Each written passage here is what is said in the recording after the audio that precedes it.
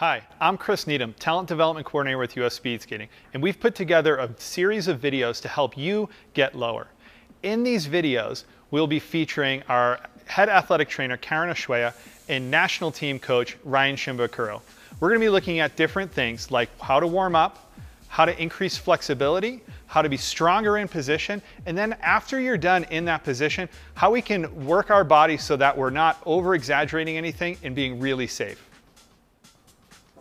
Before we get started on our workout specializing in getting lower, it's really important that we spend some time warming up. But warm up isn't just simply a jog around the rink or a little bike ride on a spin bike. It can really be a great opportunity for us to build in some body awareness and build in some cues that we'll be using later on in the workout.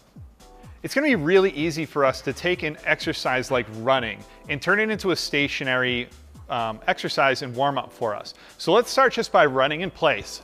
And as we're running in place, we're gonna start getting our body temperature up. We're gonna start raising our heart rate, raising our respiration, but now we can start building in cues that we'll use later on. So with getting low, the biggest one is gonna be getting our hips down. So as we're running in place, let's start sinking our hips down as best we can and keeping the running up, and then let's bring our hips up. And as we play with these variables of where our hips are, we're building in those cues that we'll be using later on. Another great variability we can add in when running in place is bringing our feet wide, bringing our feet narrow so they're right next to each other, and then trying to find that neutral ground where it feels best for you. Another variability we can look at when we're doing our running in place is messing with our toes. So we're gonna do two different things. We're gonna pull our toes up towards us, towards the sky. That's called dorsiflexion. Then we're gonna point our toes down and come up on our tiptoes. That's called plantar flexion. So let's run in both ways, see which one feels better. We'll start with plantar flexion on our toes. And now switch, pull those toes up and run on those heels. Now you're dorsiflexed. Hi, I'm Karen Oshwaya, one of the athletic trainers that work with the national speed skating teams.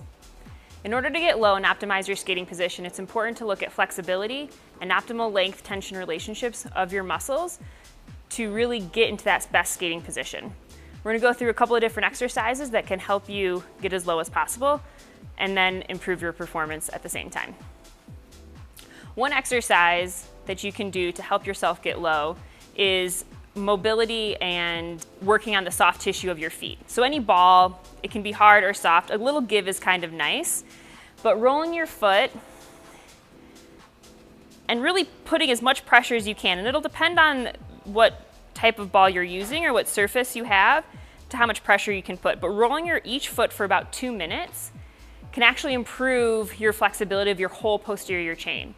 So there's some research that looked at rolling your foot for 2 minutes and then did a sit and reach before and after, and the subject's sit and reach improved after rolling their foot. So doing this every day while you're watching TV or brushing your teeth can help your whole flexibility of your entire leg. This next exercise is about opening up the body after skating position. We spend a lot of time as speed skaters hunched over, tight hip flexors, tight chests. And this exercise is to get you out of that position to help balance the body, prevent injuries, and improve your longevity in the sport. The first exercise we're gonna go through is different cobra variations. So the first one that's simple is a sphinx, just here pulling your chest through. And if that is easy and doesn't cause any issues, you can start to going to a wide cobra, arms wider than your shoulders, pushing up and holding, relaxing through the low back, stretching the pelvis, and the belly, and the hip flexors. Holding this for about 5 to 10 seconds, lowering down, and then pressing back up. Doing about 5 to 10 times based on your comfort level. If you have any pain in the low back, then lower and go to a less severe position. Hi, my name is Ryan Shimbakuro, U.S. National Sprint Team Coach for long track, and here to talk to you about some exercises to help you get lower more effectively over these next few videos. Before we talk about the actual individual exercises that we're going to go through in this video series, I want to talk to you guys all about quality versus quantity and the effectiveness and how you want to apply yourself into doing these exercises. Now, in the beginning, you're going to start off with doing these exercises in a shorter duration. You can start off with anywhere from 10 to 20 seconds at a time, but try to do a lot of repetitions in the highest quality possible. There's no point in starting off at a time frame that is so long that you can't do them effectively. So my philosophy is that the technique will always come first in doing that properly.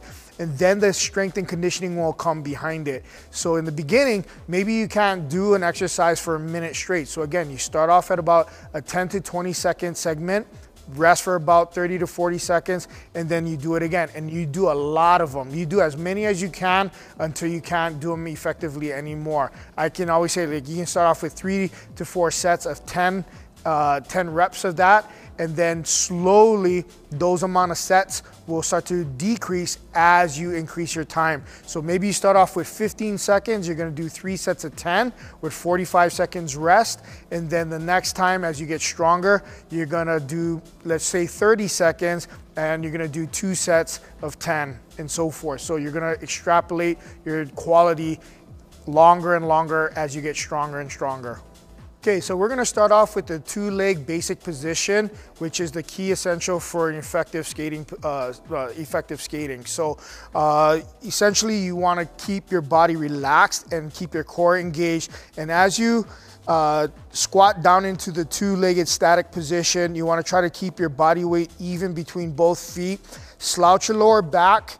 As you compress down, push your knees forward, keep your head in a neutral position. We always use the term of looking through your eyebrows, only about 5 to 10 feet. You don't need to have your head cranked up and looking completely down the straightaway, just a few feet in front of you, and making sure that your center of gravity is running through the arch to middle ball of your foot, the front ball of your foot. You don't want to be up on your toes. You don't want to be too far back on the heels. You want to be compressed straight down like a spring coiling up and harnessing that energy below your feet into the ground. And once you get effective and strong and comfortable in the 2-legged position, you can advance your movement to a 1-legged position. And you just have to make sure that, again, when you're in the 2-legged position, your body weight and your center of gravity is going to be distributed equally between both your feet. But when you shift to a 1-legged exercise in that position, you need to shift your center of gravity over so it's supporting directly over that one leg as you compress down. What I would recommend is you start in the 2-legged position first, shift your body weight over to one side, and then lift up your free leg. And then you can do that back and forth just to make sure that you're stable. And you want to try and make sure that you're keeping your connective joints, your ankles, knees, and hips very solid. You don't want to minimize the wobbliness that you'll probably experience in the beginning, and then get it to the point where it's completely eliminated.